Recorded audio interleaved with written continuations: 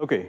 Hello everyone. I'm Harsha from Purdue University. I'm in the School of Industrial Engineering there.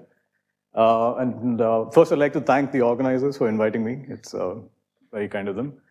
So today I'm going to talk about some work that I've been doing over the past year and a half with my colleague Vinayak Rao, who's in the statistics department, and Pratik Jaswal, who's my student in the School of Industrial Engineering. And I'm going to talk about variational Bayes, try to give you an overview of this methodology, and present some recent results that we have proved about the statistical properties of these methods, and also point out the rest of the literature, at least some of the rest of the literature. We're not the only ones who are working on this stuff. And I'll also talk about certain risk-sensitive formulations of this methodology that come out of sort of OR, operations research motivations. And that'll become clear as we go along. And I should also acknowledge our supporters, National Science Foundation and the Purdue Research Foundation. Okay, so here's an overview of the talk. I'll start with motivation and specifically the optimization problem that we were looking to solve and sort of led us down this path of thinking about variational Bayes. Once you start thinking about this question in the way that we were thinking about it, you immediately start asking yourself, how do I compute posteriors? And then we want to understand certain asymptotic properties of these approximate posteriors. And then I'll come back to the stochastic optimization problem and talk about certain pack-type bounds that we prove. And what I call as the optimality gap, that'll become clear what that means as we go along. Hopefully, I'll have enough time to present one numerical result. But as Eric pointed out yesterday, that doesn't matter here. So that's good. And then end with some conclusions. Okay, so let's start with the motivation. So the type of problem that we wanted to solve is a stochastic optimization problem of this type.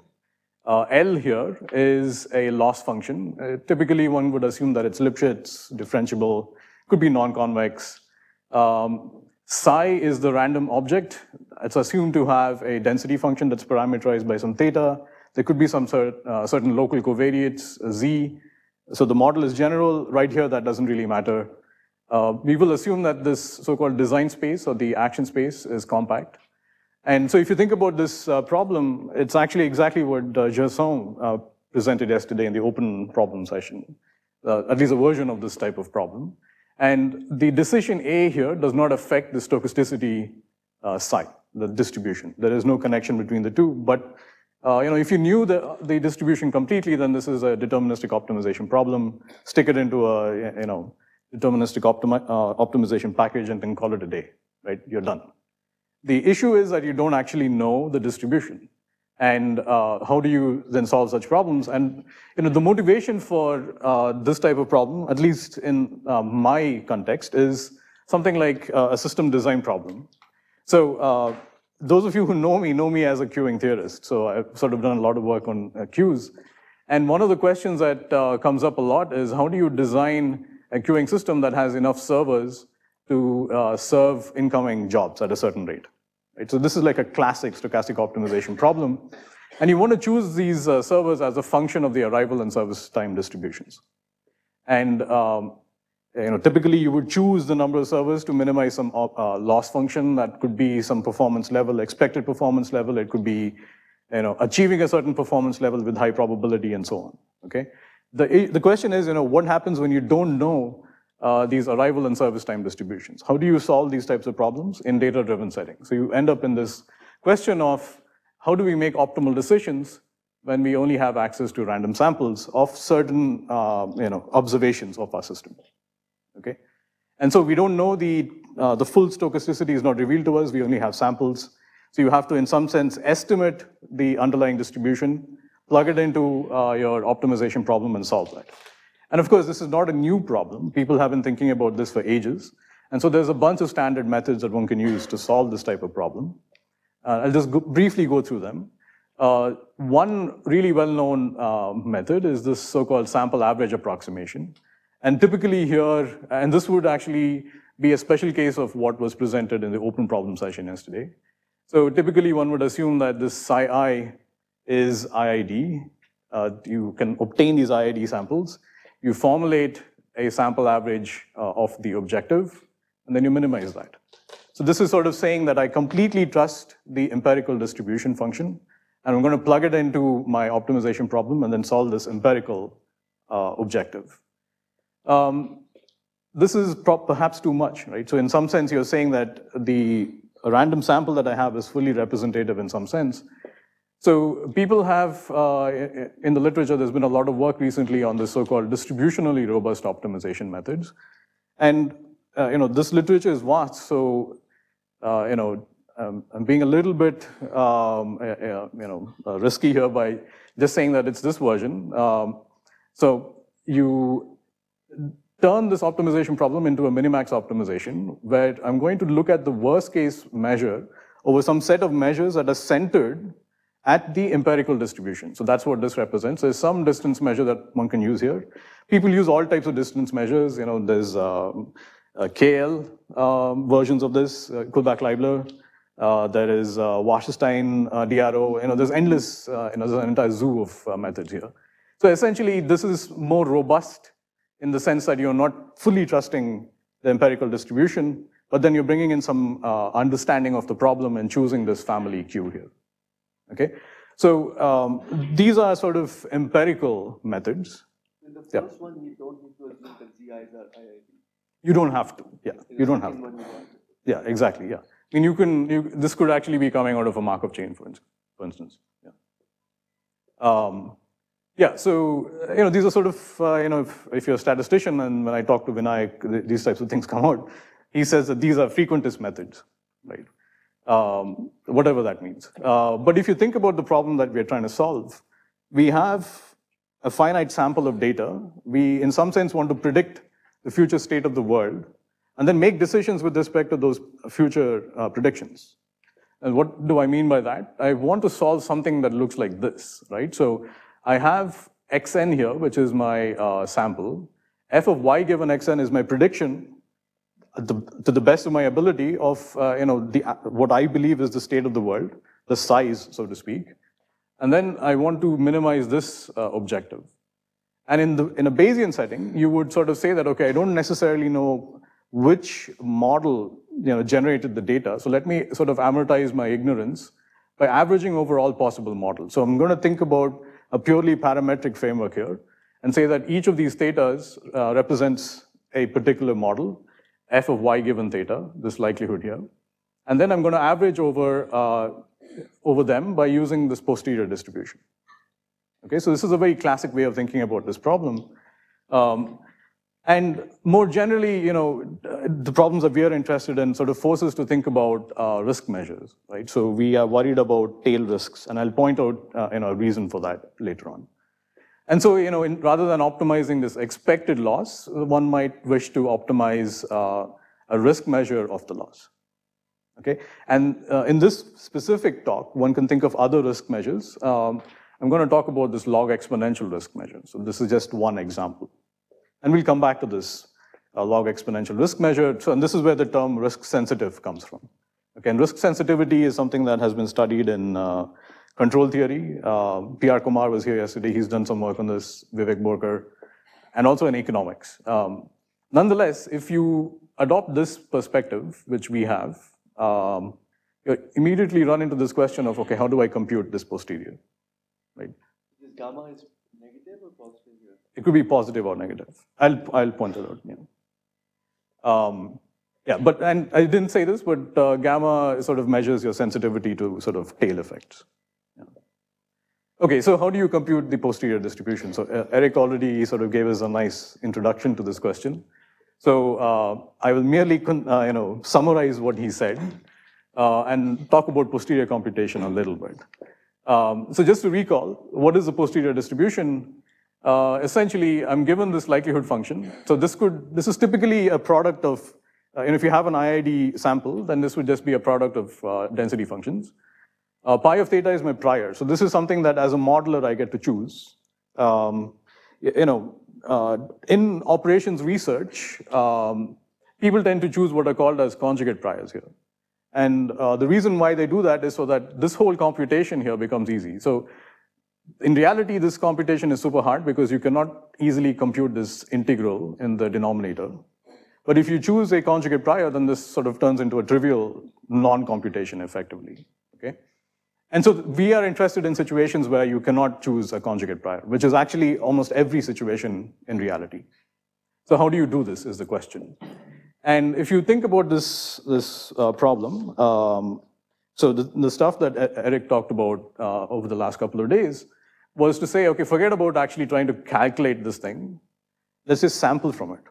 Let's just get samples from it. So if our objective, is to just obtain samples, then you can do Markov chain Monte Carlo, which is a very standard procedure for doing this. And there are many, again, there's a zoo of methods here.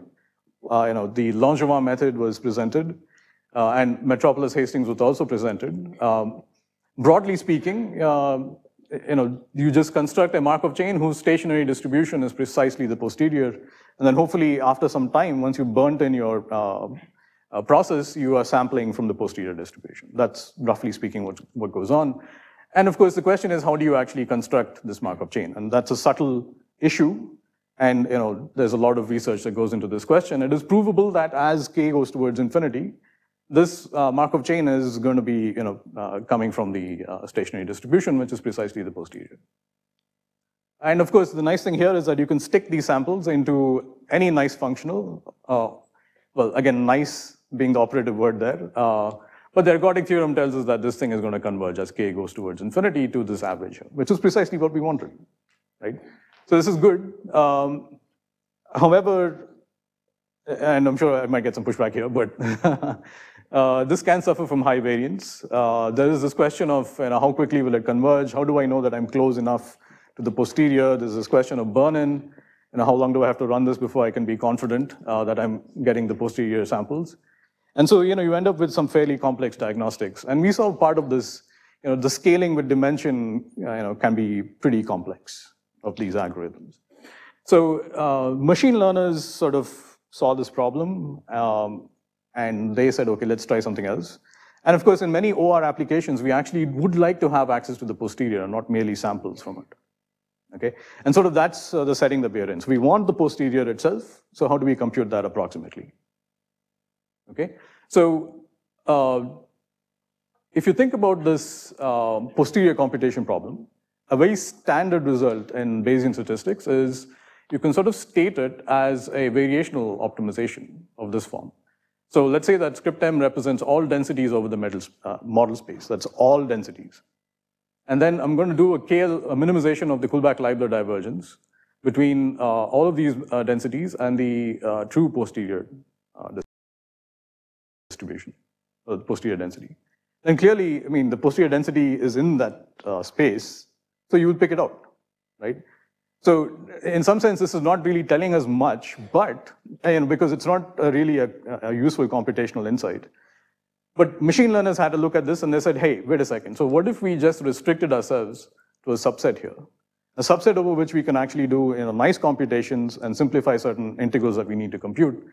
And so if you choose a nice quote-unquote subset of measures, then you get an upper bound here. So you solve this problem. And so you're getting an approximate posterior distribution, which you can actually compute. Okay, so this is all of variational Bayes. This is it. Okay. Of course, there's one important point, which I hope you've caught, which is I don't actually know the posterior. That's the object that I'm trying to compute, right? And I'm sticking it into my optimization. So this is a little bit of a chicken and egg type of situation.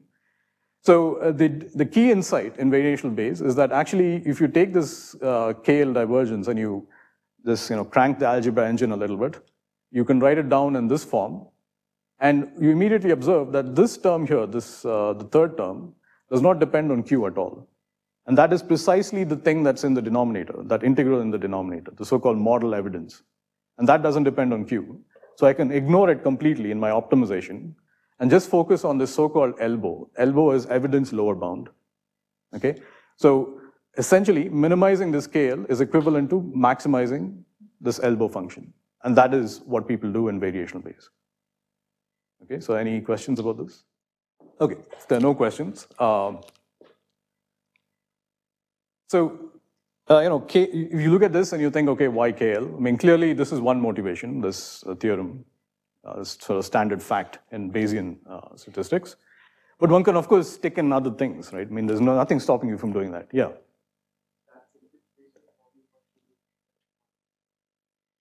You mean this thing here? Yeah, you can do it with any. Like, you can do this algebra manipulation and get what you need. Yeah. Yeah. So here are a few, okay? So one really famous one is the so-called expectation propagation by Thomas Minker, which also came out around the time of KL-VB. So I'm going to call this thing here as KL-VB as we go along. Another one, which is much more recent, is by Lee and Turner in 2016, which is to use alpha-Renyi divergence with alpha greater than 1. And we'll see in a moment why alpha greater than 1. But in all of these methods, so you should think of this as sort of the idealized problem, okay? But what you're actually optimizing in this case will be a sum of the lower bound, and then over here you'll get a different upper bound, and so on, okay? Yeah. Yes, yeah, exactly. So in the first one, you're just flipping the order, but of course we know that KL is not symmetric, so they're not the same problem. Yeah. And that actually has an important implication, which can be seen in this example here. So this is a toy example where, let's say that the true posterior is this red ellipse here. So this is the contour of some Gaussian, right? It's some anisotropic Gaussian. And if I use the KL-VB method, that corresponds to this green line here, and I'm optimizing over isotropic Gaussians, okay? Uncorrelated Gaussians. So just to restate, the true posterior is some anisotropic Gaussian, so it has some correlation structure to it. We are optimizing over uncorrelated Gaussians, okay? This is purely a toy problem, okay?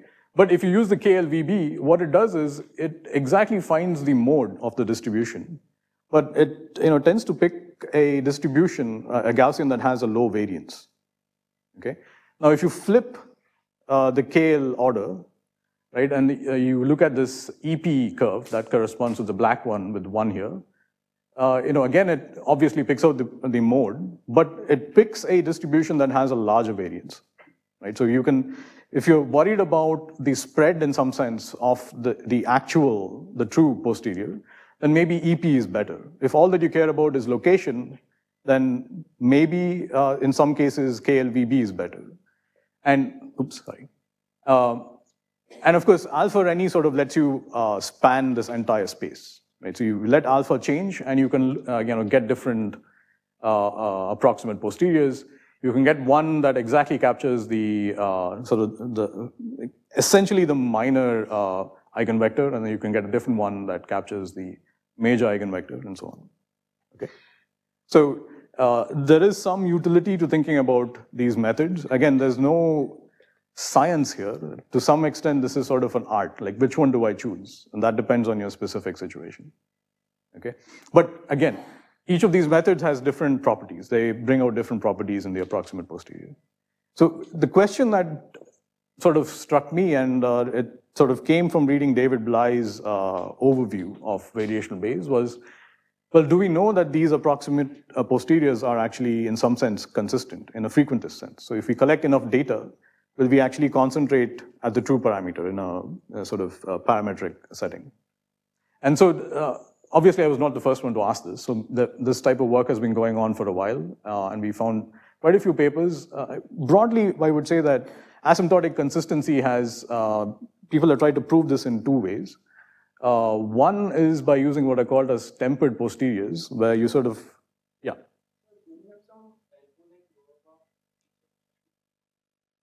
Yeah, I mean, there is something like that, if you do the algebra, you can find it.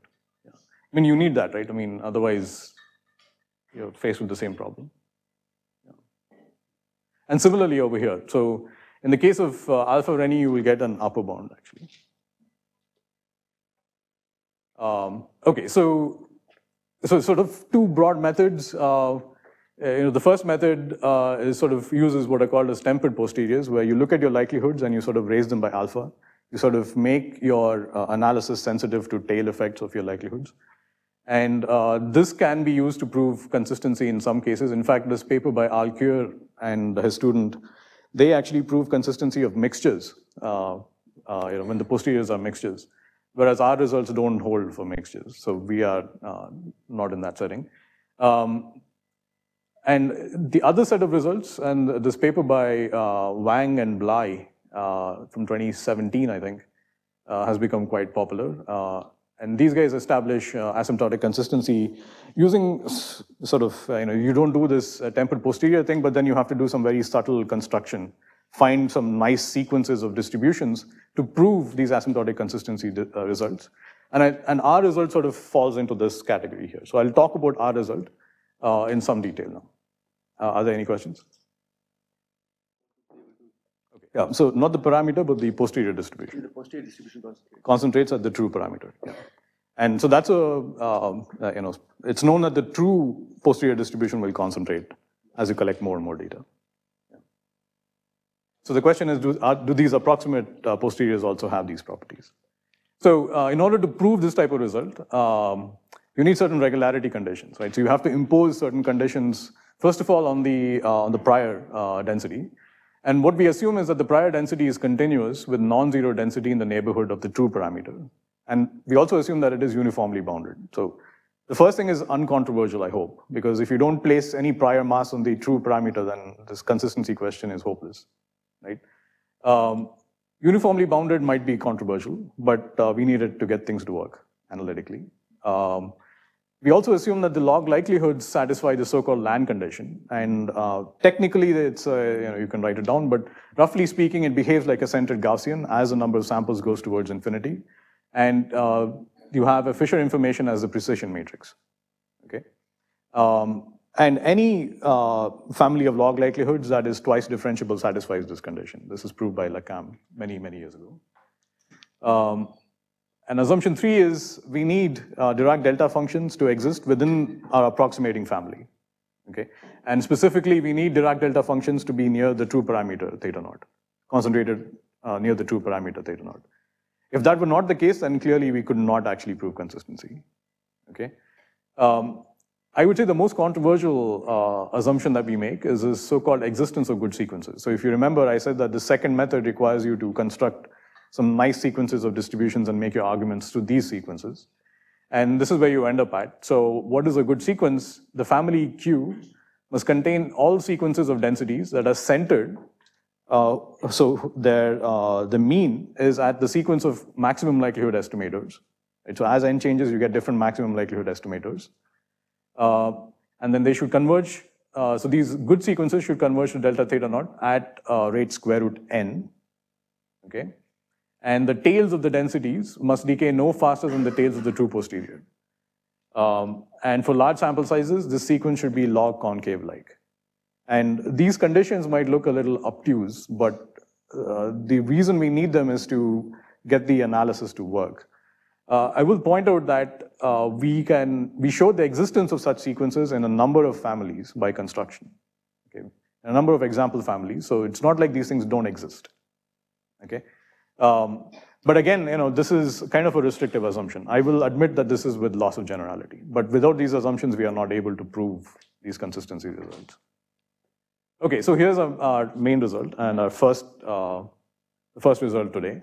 So suppose Xn is an IID sequence, and under the assumptions previously stated, the alpha Renyi approximate posterior converges weakly to a Dirac delta distribution delta theta naught, p theta naught almost surely as the number of samples goes to infinity. And so I'll point out that since we are trying to, so this goes to the question that Sandeep raised. When you say that the approximate posterior converges weakly to a Dirac delta distribution, you have to state this over all possible sequences that were generated under the true data generating process, okay? So that's where this p theta naught almost surely comes in. So it might look a little bit weird, but it makes sense. Okay, so how does the proof go? So the proof goes through a series of lemmas and propositions. So I'm just going to summarize it quickly. The first result that we have to show is that suppose that you have some sequence of densities or distributions that converges to some other distribution Q as n goes towards infinity.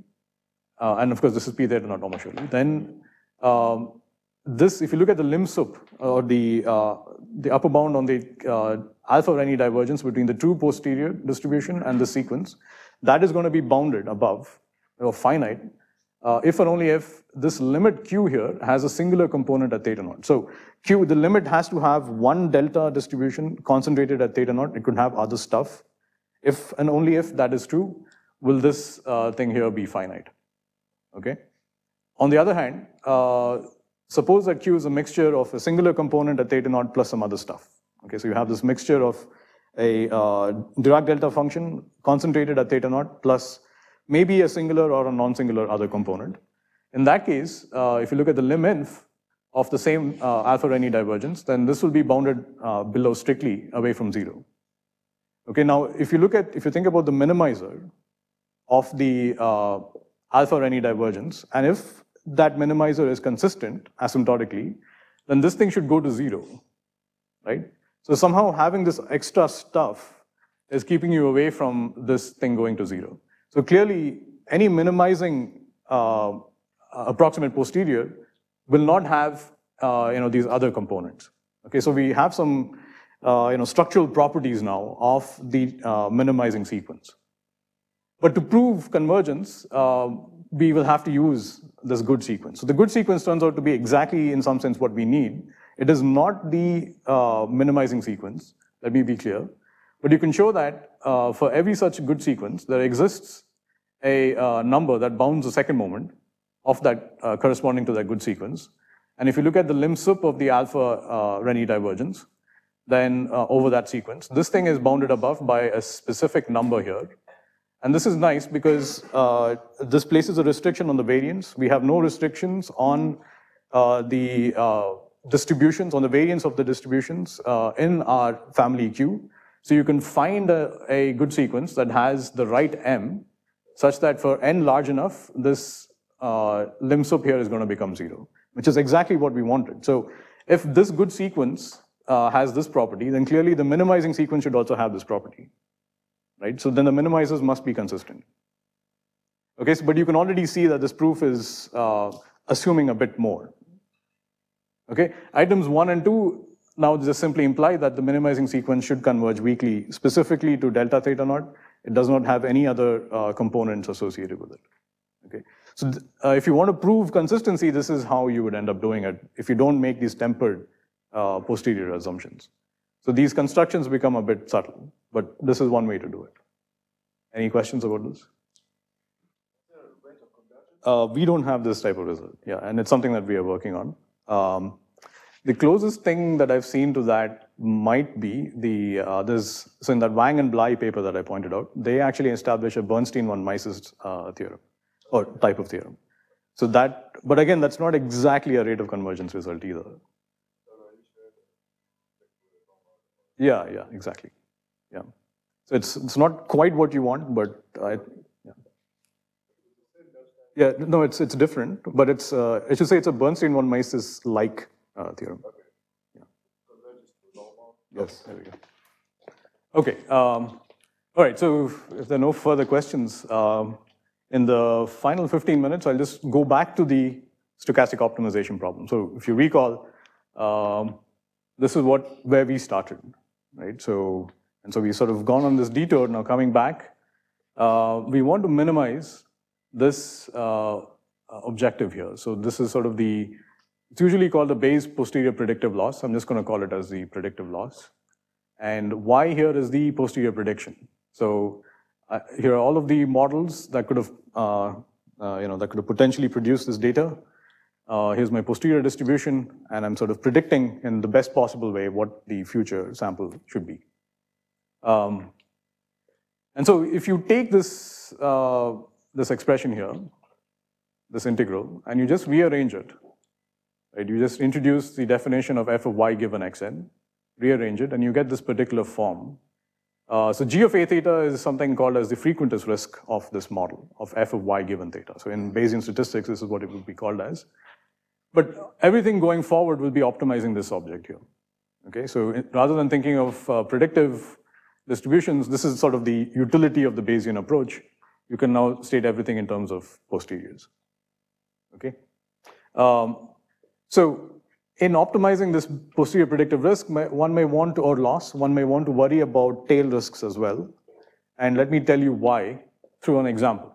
So for those of you who don't know, I'm guessing everybody knows, and MM2Q is something like this. I have two servers, I have some post-on arrivals, and rate mu servers, and service is exponential with parameter mu, okay? And I'm going to assume that the Q is first in, first out. Just for argument's sake, let's suppose that we know that the service rates are 1, and we're going to look at this Q in steady state. So what does that mean? It means that there is some arrival rate, strictly less than 1, that produced some observations from this Q. And let's suppose that we don't know what lambda is, and we want to figure out lambda. So set aside the decision problem for 1 second. Again, think about just posterior computation. So let's say that you observe a sojourn time S, and I'm going to place what's called as a non-informative prior on this parameter lambda here. And in this case, the non-informative prior is the beta distribution, okay? And so again, you crank the algebra engine, and out pops a posterior distribution, which is relatively easy to calculate in this case, simply because we know that the sojourn time likelihood is exponential with certain parameters. And it turns out that in many, many cases, the posterior distribution can be bimodal, okay? You can have more than one mode in it. And if you naively throw KLVB at this, we've seen what it does. It likes to pick out the most dominant mode of the posterior. So it'll tend to pick up something like this, right? So this is the approximate posterior that KLVB is going to give you. And it says, okay, a lot of the mass is down here, so I'm sort of getting as close as possible to that mode. But it's completely ignoring everything up here. Now, this is super important because if you're a queuing theorist, you immediately know, your objective might involve the mean sojourn time, for example. So if you trust KLVB and you throw it into your optimization problem, and you choose this value here to be the arrival rate, then you're saying that the mean sojourn time is like, way down here, right? Whereas in reality, perhaps it's way up here, right? And this is a super exponential increase in the mean sojourn time with lambda. So again, you have to worry about tail risk. So when you're making decisions, you have to worry about which part of this parameter space is super important for my decision making. And so I want, in some sense, to calibrate my computation of the posterior by the fact that I'm making decisions, okay?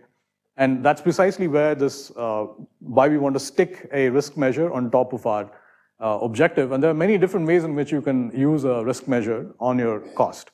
So given any objective or utility or cost, whatever you want to call this, maybe not utility, but disutility, let's call it as R of A theta for now. You can measure tail effects through something like this, like mean standard deviation type optimization. This is very standard in operations research. So essentially, let's say pi is my posterior, and I'm looking at the mean plus some standard deviation of this frequentist risk under the posterior distribution. But why stop at 2 moments, right? You can keep going. You can go to higher moments if you wanted to. And the more you think about this, you realize that this log exponential risk measure essentially captures these types of effects. It's telling you how sensitive your estimation should be to tail effects, okay? And this risk measure has been studied quite extensively. It's known to be a convex risk measure. And in particular, it's really nice because it satisfies this classic result by Donsker and Varadan, who showed that you have this dual representation for this risk measure, okay? And you can write down this log exponential risk measure in this form, so depending on whether gamma is positive or negative, so either one works. Let's just look at the gamma positive case. You're doing a minimization over all measures M, set of all measures M, that are absolutely continuous with respect to the posterior distribution here. And you can write it down as an expectation with respect to an approximate measure Q plus this divergence here, okay? And of course, by itself, this representation doesn't give you much. It's not telling you anything useful computationally. But again, let's do what the machine learners do, right? Which is choose a simpler Q, right? So restrict ourselves to some subset Q here, and just look at the gamma positive case, and now we can extract a bunch of computational algorithms or a methodology for solving these types of loss-calibrated optimization problems. So if you, again, do the algebra and so on, I'm just showing the final version of the method, and we call it as risk-sensitive variational Bayes. So, and you can look at the gamma negative case as well. And this turns into a maximization because there is a negative sign up here, right? So we're going to multiply through by negative gamma. You end up with an objective like this. I'm going to maximize over all Qs and some family Q that I'm going to choose. This objective, I get some approximate posterior for each A. So for each action that I can take, I have to compute an approximate posterior. And then from that, I find my optimal decision. Okay? So this is the entire procedure. So if you do this, you're sort of loss calibrating your optimization, or your posterior computation by the objective that you're trying to optimize. And there's a few more details about this method. The set Q now, so we don't need to assume the existence of good sequences and so on for us to prove anything in this case. However, we do still need this so-called closure property, which says that Dirac delta functions are in there at the right location. And the second thing is it needs structure. So each of these measures in this set Q has to be light-tailed. Why light-tailed? Because we need to prove things. Okay. As a method, you don't actually need this light-tailedness. You can use it as you see fit, but if you want the guarantees that we have, then you need these assumptions. Yeah, if you change this around, if you change this, then you could do that. Yeah. So I think there's a paper by Paul Dupuy and Rami Attar where they get a Donsker-Varadhan-like principle where you get alpha and E over here. So you can change this in different ways. Some other things, this R here will be written in terms of G of A theta. If you recall, G of A theta was our frequentist risk. Capital F is some given monotone map. We'll see why we need these in a moment. Little f here, which is over here, is also another monotone map. And if you choose Q equals M, set R to be 0, and f of x equals x, then, well, that's not quite right. Gamma should be 0. Then ARS is the Bayes optimal decision, okay? So let me just illustrate this with a couple of examples. So we call this as the naive VB method. Essentially, you ignore any loss calibration. You say that I don't care. I'm just going to compute my posterior and then plug it into my optimization problem, okay? So that's precisely the case where you set gamma equal to 0 and you choose f of x equals little x. Then I'm doing standard KLVB here, computing an approximate posterior, and then finding an optimal decision by optimizing this guy here, okay?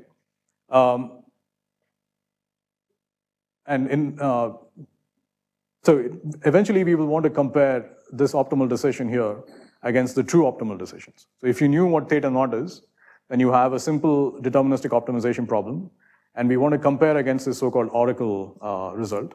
And the distance between this A star NV and capital A star is, and you can define it in some way, is what I call as the optimality gap. Okay, and I'll give a formal definition of this in a moment.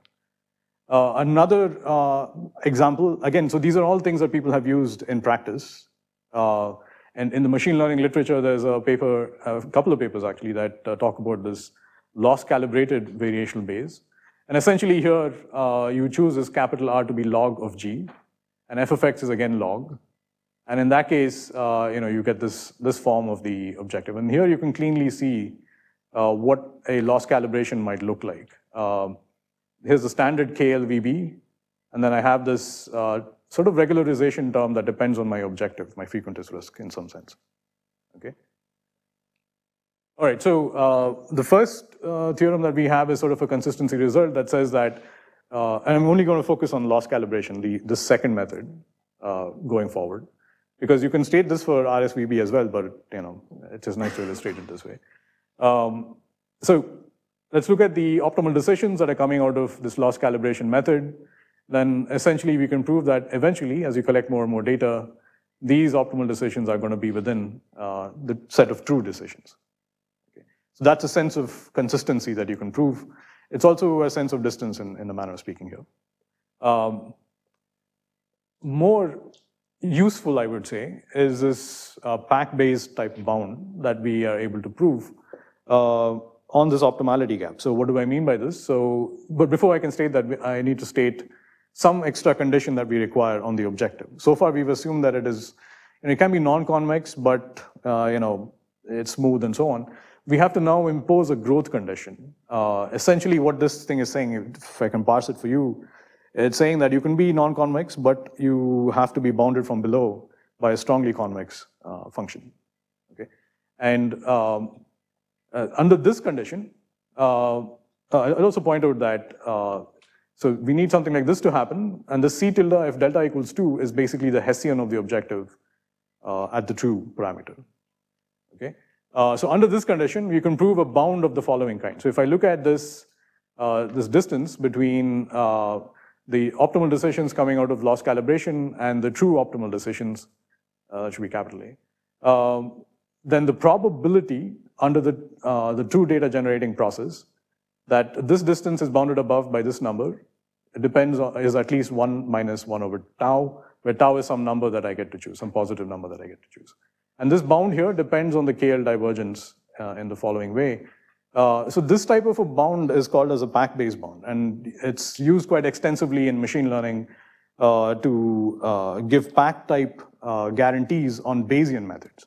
Okay, so it's very natural that in our setting we would look for something like this to give a bound on this optimality gap.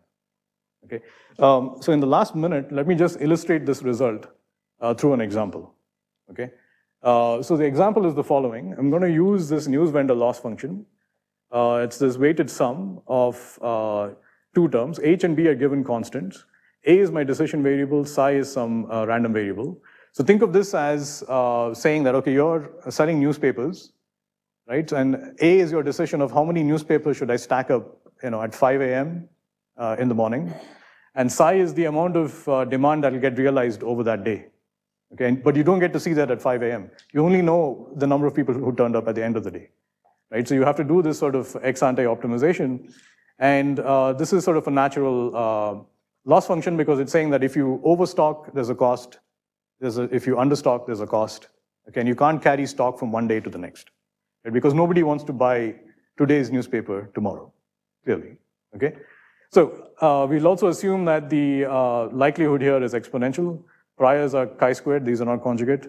The frequentist risk can actually be explicitly computed in this case. In fact, you can optimize it when given theta naught, and you can find the true optimal decision. For the variational family, we will choose gamma distributions. And the number of samples, n, is 60 in the specific example. We'll repeat this whole calculation 1,000 times. And then we will try to bound this optimality gap. And so this is, just to recall, this is the thing that we're bounding. So here's the result, and let me pass this. So on the left-hand side, we're looking at the so-called naive VB method, and looking at how good or bad our bounds are in this setting. So remember, in the naive case, we are not doing any loss calibration.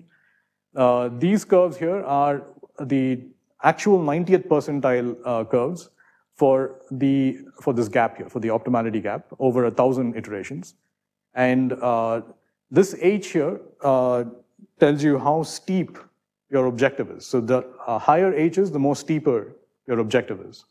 And so when H is 0.009, you're looking at the curve right at the bottom. When H is 0.001, you're looking at the first curve here. And this dashed line here is supposed to be bounding the thing down here. It should bound it from above. And you can see that it does, but it's rather quite loose. On the other hand, this line is way off the charts, literally. And it's supposed to be bounding this thing here. So it is an upper bound, but it's kind of a crazy loose upper bound. On the other hand, if you look at a properly loss calibrated problem, you can see that the bounds are reasonably tight. So of course, way down here, when you don't have enough samples, it sort of flips into a lower bound for at least one case, but let's ignore that. Okay, so let me end here, and I'll just take some questions.